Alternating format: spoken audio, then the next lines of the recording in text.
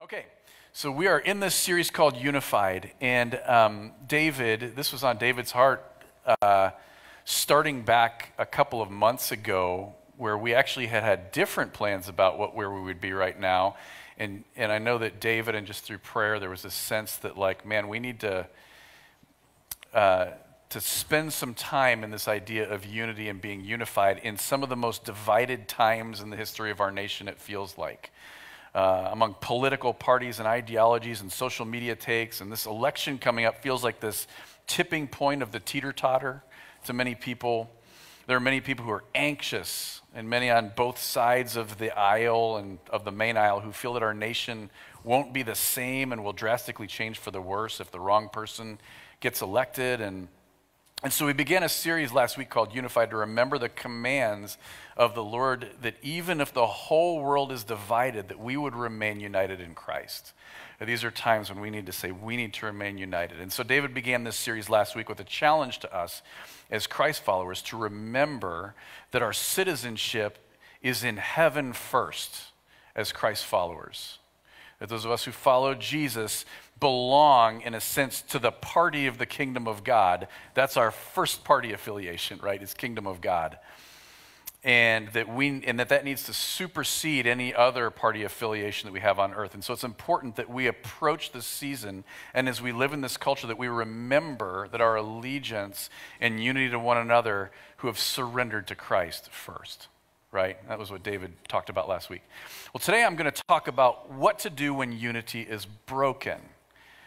What do you do when you have somebody in the body of Christ who wrongs you? Or anyone, for that matter, who wrongs you. Someone who sins against you. So this week I'm going to talk primarily about our heart toward God and what to do when that happens. Next week, David will talk more about how to work it out with that person who wrongs you, or maybe you have a significant disagreement with. And this is a topic that Jeff preached on when we were in the Matthew series, and David actually talked about this same topic in the Ephesians series. It's just such an important topic. It feels like something that we need to come back to again and again.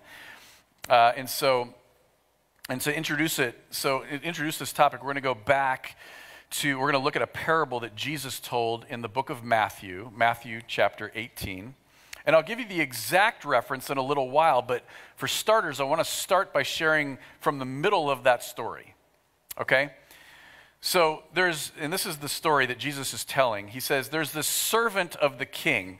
We'll call him Todd, okay? So Todd, the servant of the king. Todd earns the wages of a typical day laborer, which was a denarius a day. So a denarius was this unit, it was a silver coin, and it was what normal day laborers were paid for a day's work. Todd made a denarius a day. And so there was another servant that Todd worked with who owed Todd 100 denarii. That's 100 days' labor. Todd apparently had lent some money to this guy or something, and so this other servant, this friend of Todd, owed Todd 100 denarii. That's 100 days' wages. So Todd is going and demanding that this guy pay him back. That's how the story goes. Well, 100 denarii, that may not mean much to us, so let's put this into today's terms a little bit. So Todd was a typical day laborer, maybe let's say a McDonald's worker, like a typical McDonald's worker. The average McDonald's worker makes about $15 an hour. That's not the minimum, but that's what the average is in our nation. That's about $120 per day if you're working 8 hours. Well, if you work 5 days a week, you'll make about $29,000 a year, okay? A typical McDonald's worker. So 100 days of wages, which is what this fellow servant owed Todd, is about $12,000. So you imagine you're Todd, and you're making about $29,000 a year, and maybe you've got a family to feed and rent to pay, and you got to put gas in the car, and some dude owes you $12,000, and they're not paying you back. Is that affecting your life? Probably, right? Like that probably feels like a heck of a lot of money.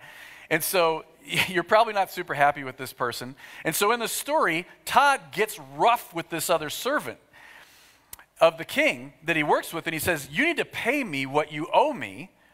And the guy pleads with him. He's like, please have patience with me and I'll pay back everything I owe you. But Todd has had enough. He's like, enough time has gone past, and he throws this guy into prison. Well, when Todd's boss, who's the king, because remember, he's a servant of the king, when Todd's boss finds out about this, he calls Todd in, and he's angry, and he basically says, in more words or less, Todd, what are you thinking? And then he throws Todd into prison for the rest of his earthly life. That's basically what happens in the parable of the Jesus story. Does that sound fair if we only see this part of the story? Why is the king so mad at Todd when the other guy was the one who didn't pay him back? And that's an important question in this story, because the next thing that Jesus says is that the king in this story is God, and Todd is us, those who follow Jesus, if you call yourself a follower of Jesus. And he says, if we act like Todd, that is how God will treat us. What's going on here, right? There must be more, and there is. So let's look now and read the whole story. And it started with a question that Peter asked Jesus. Okay, so let's turn to Matthew, if you got your Bibles or a phone. Matthew chapter 18, verses 21 to 35, and it will be on the screen also. Okay? So here's this conversation that started from Peter talking to Jesus. It says, then Peter came up and said to Jesus, Lord, how often will my brother sin against me, and then I forgive him? As many as 7 times? So he's asking, how many times should I forgive my brother, right? And this is what Jesus is talking about in the parable. This is about forgiveness. Okay, so now reframe what we just talked about in terms of forgiving other people. Now, Peter, when he asked Jesus this question, probably thought he was being pretty gracious, because a common teaching of rabbis at the time was a rabbi would teach that if your brother sins against you, you can forgive him up to 3 times. And so Peter's like, well, with Jesus, he's more gracious, so I'm going to multiply that by 2 and add 1, right? So he's like, so should I forgive him 7 times, Jesus? Is that pretty good? And this is what Jesus says. I do not say to you 7 times, but 77 times, or 70 times 7 times. Jesus said, that's how many times you should forgive your brother. That's a lot of times, right? At that point, who's keeping track? And that's Jesus' point. In other words, Jesus is like, don't keep track, forgive. Let that be your normal operating mode. When somebody sins against you, forgive. That's when he begins telling this story. Let's look at it, starting verse 23. Therefore, the kingdom of heaven, Jesus says, may be compared to a king who wished to settle accounts with his servants. When he began to settle, one was brought to him, this is Todd, who owed him 10,000 talents. And since he could not pay, his master ordered him to be sold with his wife and children and all that he had, and payment to be made. Like in payment of his debt, he and his family were going to be sold. So the servant, Todd, fell on his knees, imploring him, have patience with me and I will pay you everything. And out of pity for him, the master of that servant released him and forgave him the debt. He canceled it. You no longer owe me. I'm going to let you go free. I'm having pity on you. He canceled Todd's debt. He said, we're square. I release you. So the king had mercy and forgave Todd's debt. Now, before we move on, let's take a look at what it was that Todd owed the king. Sometimes when we read scripture, we can gloss over things because we don't know quite what they mean. So we don't know the significance, and so we want to talk about what a talent is. So first of all, do you remember how much Todd's fellow servant owed Todd? How much did he owe? 100 talents, right? Not 100 talents, 100 denarii, 100 days labor, yeah? How much did Todd owe the king? And by the way, remember, that's about $12,000, right? That's $12,000 that this guy owed Todd. Now, how much did Todd owe the king? Todd owed the king 10,000 talents. Not denarii, talents. 1 talent was worth 6,000 denarii. 6,000. 6,000 days' wages for 1 talent. Todd owed the king 10,000 of those. Todd owed the king 60 million denarii, okay? 60 million. In today's terms, that's about $7.2 billion. I mean, you have any idea how much money that is?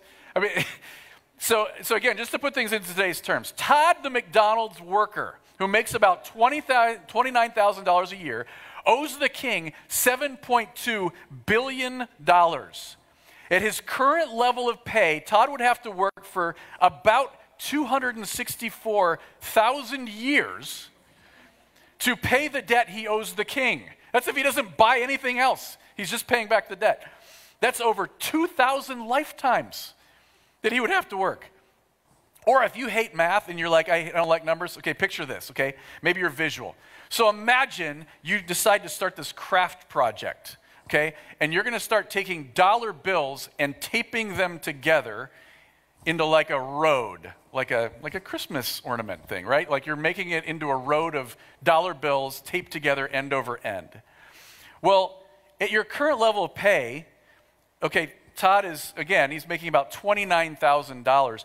If you tape just over $10,000 together, it would reach about a mile, okay? So Todd's current level of pay per year is reaching about 3 miles, $29,000. Do you know how long? So if you continued that craft project and you're like, hey, I'm gonna keep putting these together until I've got $7.2 billion bills end over end, you know how far it would reach?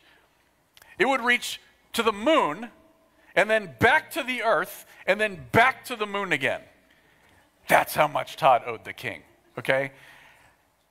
My first question after reading this is, what the heck did Todd do? It doesn't answer. It doesn't answer. But like, did he like gamble away the king's island or something? Like, how did this happen? I don't know. It doesn't say. But suffice it to say, there is no point, and this is Jesus' point, there is no way that Todd could ever pay that debt back. It was impossible. And the king canceled that debt and released the servant. He was free. Okay? And guys, let's pause here for a second. This is the gospel. This is the good news for us. We are all in Todd's situation. Every one of us has sinned against a holy and perfect God and a holy and perfect judge, right? And we are in massive relational debt because of that to God.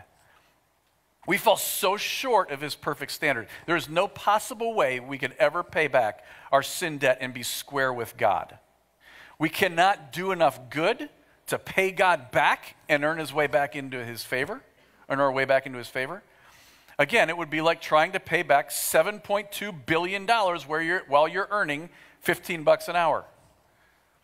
The penalty is death and separation from God forever. That's the penalty. But God in his mercy sent Jesus to square our debt that he paid by giving his life for us, our death penalty, and satisfied our massive sin debt so that by the falling on his mercy, right, and placing our faith in Jesus and his payment for our sin, and trusting that God raised him from the dead, we are released of our sin and we're debt-free. And we get to enjoy life with the King forever. That's what Todd received when he was forgiven his massive debt in this story. But here's how the rest of the story goes. But when the same servant, Todd, went out, he found one of his fellow servants who owed him 100 denarii. And seizing him, he began to choke him, saying, "Hey, pay me what you owe." So his fellow servant fell down and pleaded with him, "Have patience with me, and I will pay you." Who does that sound like? Sounds like Todd pleading to the king, right? But Todd, instead of extending the same mercy, says this. It says, he, Todd, refused and went and put him in prison until he should pay the debt. When his fellow servants saw what had taken place, they were greatly distressed, and they went and reported to their master all that had taken place. Then his master summoned him in and said, "You wicked servant, I forgave you all that debt because you pleaded with me. And should not you have had mercy on your fellow servant as I had mercy on you?" Imagine, in other words, where would that 100 denarii have gone if Todd had gotten it back from his friend? It would have gone straight to the king, right? And along with lifetimes of other money that he would have to try to make to square with the king. It wouldn't even be close to what he owed. Todd did not comprehend the grace that had been extended to him. And in anger, his master delivered him to the jailers, that's verse 34, until he should pay all his debt. And the king is like, hey, so you want to go back to the system of that person owes me, so I'm going to not forgive? Okay, that's fine. You're in jail, right? That's the system that you want to live in. And then Jesus says, so also my heavenly Father will do to every one of you, talking to Peter, if you do not forgive your brother from your heart. Todd found himself in the prison of unforgiveness because he refused to forgive. And Jesus said that those who are his followers will also find ourselves in prison when we don't forgive. Now, this may bring up a question for you. You may ask, because I think this is a fair question, does this mean that if I've placed my faith in Jesus, I have eternal life, and then somebody hurts me later on, and I don't forgive them all the way or something like that, and then I die, does that mean I'm like hellbound, right? Like that I'm out? Because that's how the language might sound here, that like you're going to prison forever. And let me say this, I'm not convinced that that's what Jesus is saying here. Because we know, again, that once we have placed our faith in Jesus, we're adopted into God's family, right? God doesn't just unadopt us when we don't get everything right. We're transferred from the kingdom of darkness to the kingdom of light. Jesus is talking to Peter here, who's one of his disciples, who belongs to Jesus. And he's telling him, hey, you're going to be at odds with my Father if you don't forgive. I don't know that he's talking in eternal implication terms. Okay, I would say I'm not convinced that that's what Jesus is saying here. That said, I don't recommend being a test case for that. Okay? I would not recommend, once you become aware that you need to forgive someone, of holding on to that grudge until the day that you die, and then as you stand before God one day, go, so I know you commanded us to forgive, but I just felt like my bitterness, I just wanted to stay there, and I know that you're gracious, and I know you're going to forgive me. I don't know that I would be a test case and try that, okay? I would say God wants you to be free of that bitterness now. And in following Jesus, what we sign up for and onto is the kind of life that extends grace and forgiveness, just like he did for us. And if we don't, we will find ourselves at odds with God, not unadopted, but at odds with God, and we're in the disciplined space with him when that happens. Does that make sense? Yeah? So if you find yourself that you're not forgiving others what they've done, you will find yourself in prison, at odds with the Lord in this. Okay? Now what does that prison look like? Well, again, I think the main component is that you're at odds with God. You're not going to have access to all that God desires for you as his son or daughter, at the very least. You're in the discipline space if you're not forgiving. But also there are some common things that people may experience when they refuse to forgive. They're like side effects or symptoms, and may be a part of this prison that Jesus is talking about. And so I want to share some of those symptoms of unforgiveness. And you can Google this, and there's actually findings even from the Mayo Clinic and Johns Hopkins and other places about some of the impact that unforgiveness has on people, okay? So here are some symptoms of unforgiveness that may be a part of this prison, okay? The first one is bitterness, and this is the big one. Bitterness and unforgiveness go hand in hand. Bitterness is an ongoing feeling of anger, injustice, wanting revenge, and it will eventually bleed into other relationships. So you may have bursts of unrelated anger. When you don't forgive, you carry this sense that you still are owed some sort of unsettled debt, like a hole in you that you're going to keep trying to fill. And it may start with just being aimed at that person, but it won't stay there. If you don't forgive, that bitterness is going to start to come out in other places. You're going to start exacting that relational debt from other people. Remember how the other servants were distressed by how Todd treated their fellow servant. It started to impact other people, not just Todd. Okay? The author of Hebrews writes, this is Hebrews 12:15. He says, "See to it that no one fails to obtain the grace of God, that no root of bitterness springs up and causes trouble, and by it many defiled." When we don't forgive, bitterness can take root and start to grow. And when it starts to grow, it will start impacting other people. It will impact your other relationships. Does that sound like freedom? Sounds like prison, right? Another one is impulsivity. This is when you respond impulsively, when you respond. So, you're going to make me mad? Well, then I'm going to say things that I know hurt you. Things like that. Blaming is another. Not just against that person for what they did to you, but for how you responded. You'll start blaming people for things that are actually your responsibility to address. You're basically saying to the offender, I hold you responsible for my unhappiness. And this can bleed into other areas, just like the other things.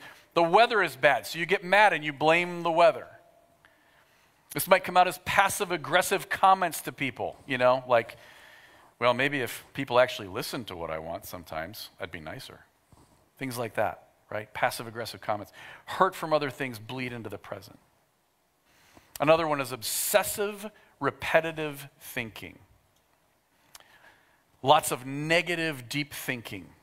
This may mean replaying what happened over and over, or having imaginary conversations where you come out the victor every time. Or it might mean desperation over wanting to make them understand how you feel, or obsessive thinking about them getting what they deserve. Does that sound like freedom? It's prison, right? Again, let me say this. These are just symptoms. If you're like, oh, I do that one, that doesn't necessarily mean you have bitterness and unforgiveness. It may be something else. But if you've got a lot of these, there may be bitterness present there and unforgiveness, right? Another is control. Like this compulsion. You can't control the person who hurt you, so you may start trying to control the other things in your life. Maybe you're like, I just need to make spontaneous purchases a lot on Amazon because it makes me feel better, or check social media incessantly, or you have to have everything perfect at home or you're not happy. Again, none of those things are necessarily related to bitterness, but they might be. Okay? Isolation. You may avoid closeness or intimacy with others. This person hurting you has resulted in you not trusting other people, so you don't let anyone too close.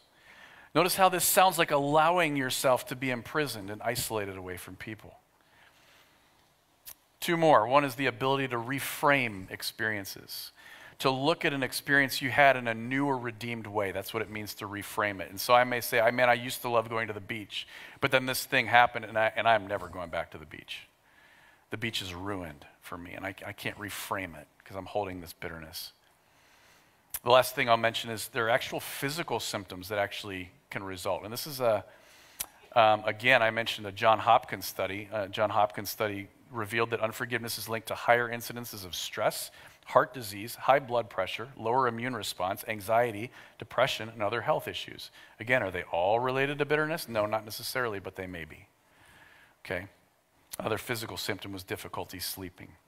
So these are all possible symptoms and all things that may be a part of this prison that Jesus is referring to when we don't choose forgiveness. And God, our King, wants us to be free. He wants us to walk closely with Him, enjoying Him. So to go forward, let's talk about what forgiveness is and what it isn't. And then we'll talk about how specifically we can forgive. Okay? First of all, this is something forgiveness is. Forgiveness is choosing to release the person who hurt you of the relational debt that they owe you. Remember that the king took pity and forgave the debt and released Todd.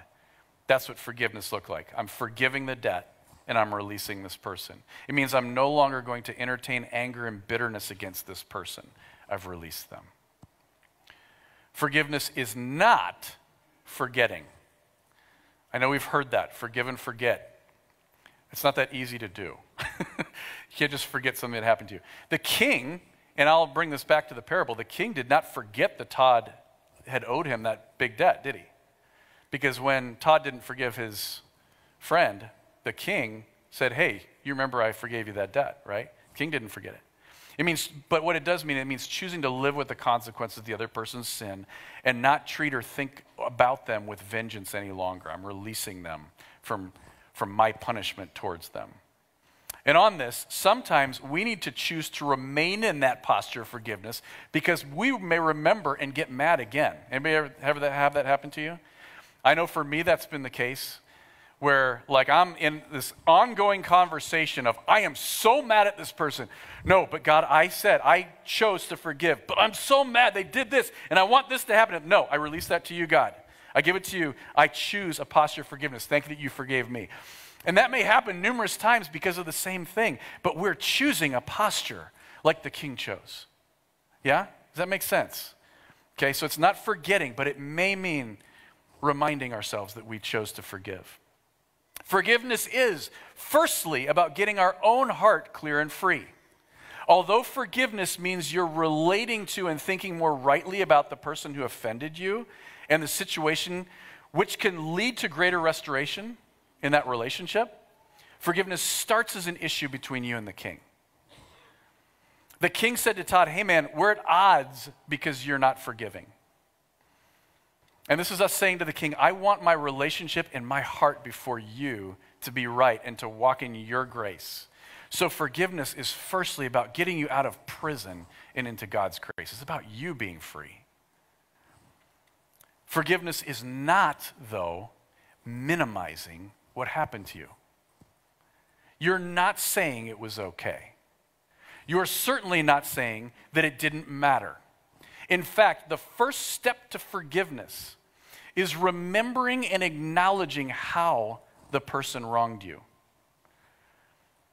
The king was looking at the debts owed him. Remember, he was taking account. He was remembering, okay, this guy owes me a debt. That's the first step. The debt was real, but then you're choosing to forgive and release them from your own anger and wrath. Okay? Forgiveness is a justified response when we're hurt. Why?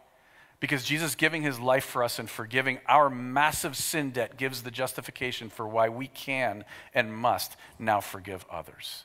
God has forgiven us so much more. Remember how much the king forgave Todd. We are in that same boat. We want to follow in the footsteps of our master. Forgiveness is not, and this is important, forgiveness is not saying there should be no consequences for that person.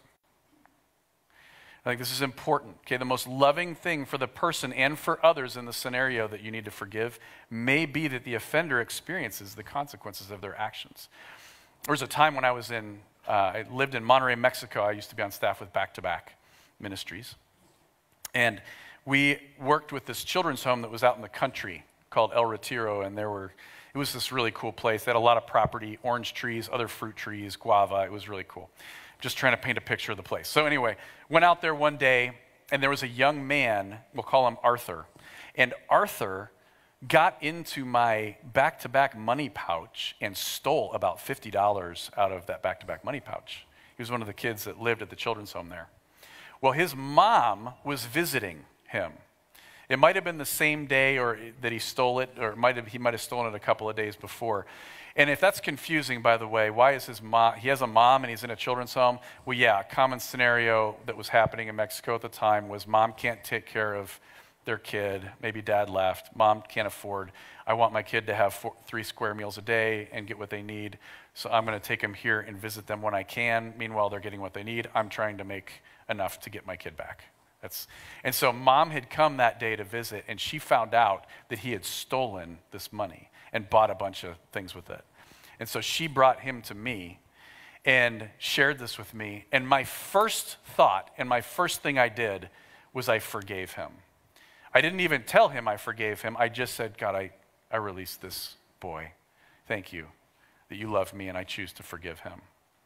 However, I also felt like having forgiven him, the most helpful and loving course of action for this young man was to allow him to experience some of the consequence of what he had done. And so I spoke to Arthur pretty sternly. And I said, man, how am I supposed to trust you? Like, you stole from me, buddy. I love you, but man.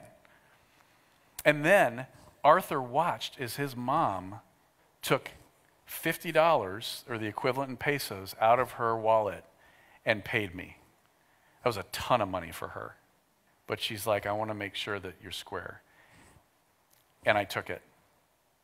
And I think it was the right thing for me to do.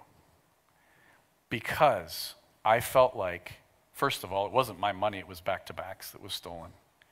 Second, one of the most painful things that Arthur had experienced was watching his mom have to pay back for this debt because he had stole.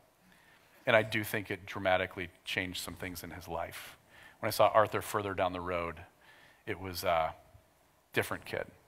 I don't know if it was all because of that moment, but I think that moment had something to do with it. And he had changed in many ways toward the Lord. It was awesome. Okay, so the idea there is that it's not that person isn't going to experience consequences. Plus, even though you're letting them off your hook by forgiving, that does not mean, and hear this, that does not mean they're off God's hook, okay? Romans 12:19, Paul writes that the Lord says, "Vengeance is mine, I will repay." The Lord saw what happened. That person who hurt you is still accountable to the king. We all are accountable. Know this, the king sees you.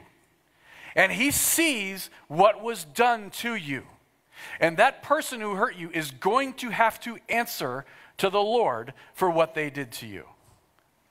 It may not be immediately, it may be later, but they will answer for it. And that is why we want to extend grace to others. Because we want God to extend grace to us, and we would not want to pay for our own sins. And so we pray about that person, God, oh, let that punishment for them fall to Jesus. Because, man, I don't want it to fall to them. Forgiveness is a choice we make, just like the king chose to forgive the man's debt. Forgiveness is not a feeling, okay? We must make the choice to forgive first. I do not recommend waiting until you feel like forgiving, because you'll never get there, most likely. We make the choice. The feelings likely will follow as God meets us with his grace. Forgiveness is an act of love, okay? It's extending grace and mercy and releasing the person from your own judgment, resentment, and hatred and punishment into God's hands. Forgiveness does not mean continuing in unwavering trust for that person, okay?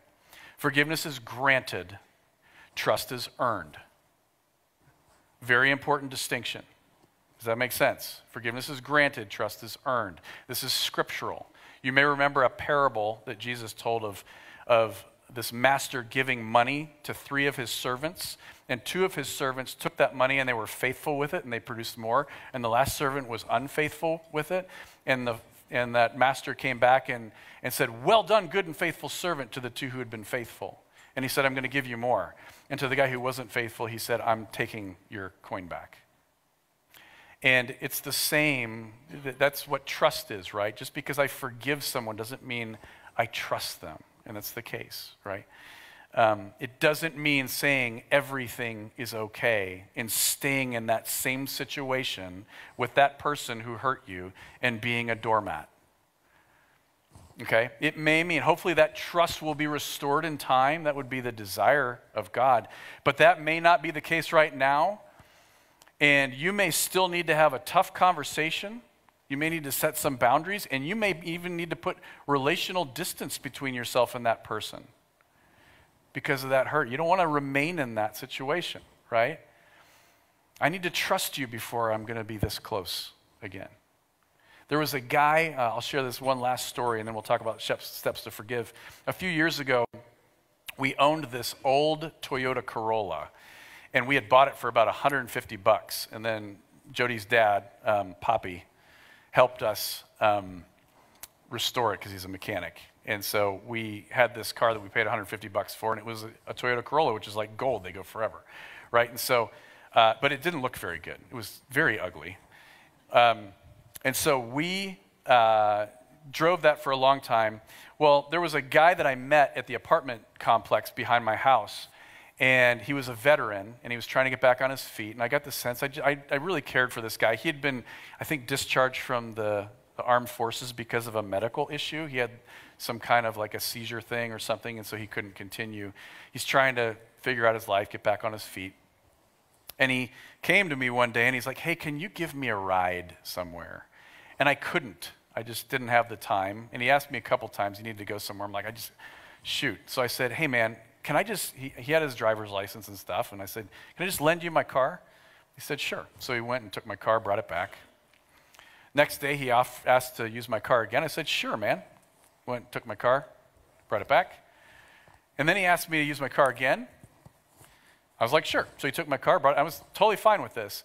And then the one night, he said, is it okay if I park it at my house tonight because I got to take it somewhere in the morning? I said, sure.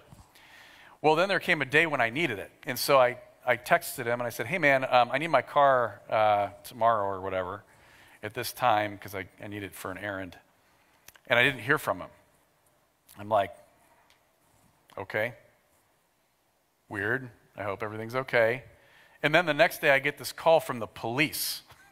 And the police are like, hey, is this your car? And I was like, yeah. And they said, do you know where it is? I was like, no, I lent it to a guy a few days ago, and I tried to text him to get it back, and he hasn't brought it back. And they said, your car was used in a robbery. I'm like, great. Awesome. This is super, okay? So I'm like, okay, what do I need to do?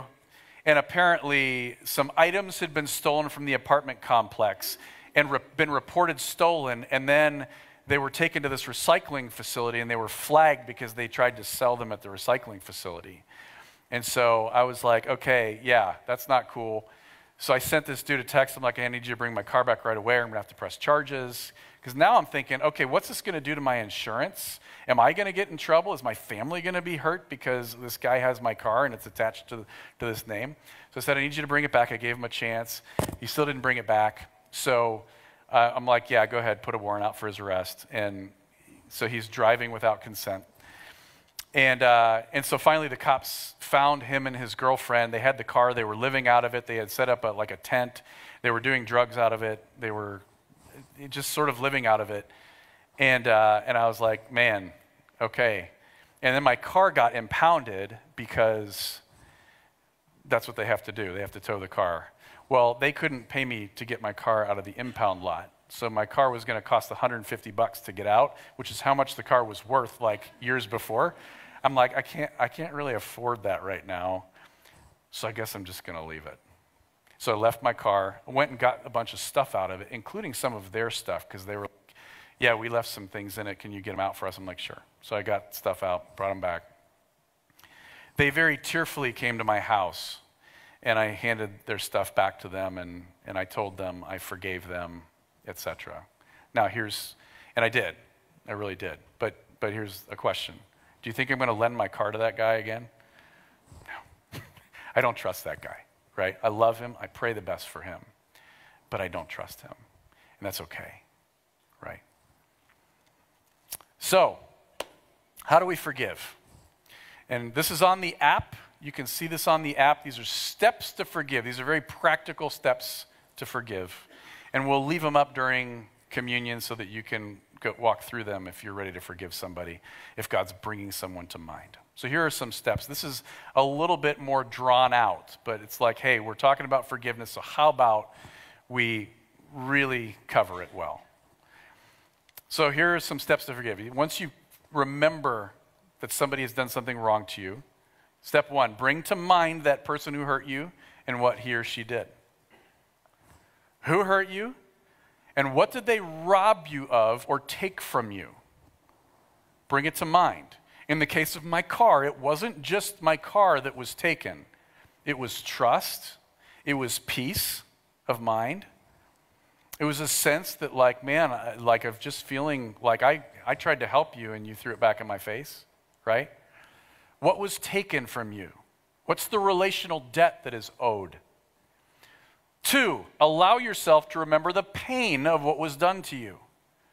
That may sound weird, like, wait, aren't I a Christian though? I'm not supposed to think about that? No. You need to remember the pain. You need to remember what was done in order to truly forgive that person. Because you got to acknowledge that this was a debt, just like the king, again, brought to mind, oh, this is the account that was owed me. 3rd, invite Jesus to meet you in your pain. And you could pray something like this: Jesus, I invite you to meet me in this pain that I'm feeling and felt. Thank you that you saw what happened and that you see me and that you meet me here and now with compassion. I give this pain to you. And allow yourself to experience God's presence with you there. Fourth, choose to forgive the person. And one way you can do it is by speaking aloud these words. I choose now to forgive so-and-so. For, specifically, what did they rob you of? What did they do or rob you of? I bless and release this person of what they owe me. In the name of the Lord Jesus Christ, I renounce. That means I turn away from as an option. I renounce all hatred, bitterness, resentment, and anger that I have against this person for having done this thing. 5, pray for that person. Remember how Jesus says, pray for those who persecute you? Pray for that person and release them into God's hands.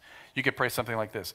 God, I release so-and-so into your hands. I know that even though I am releasing them from the relational debt that they owe me, they will not escape answering to you for how they've sinned against me.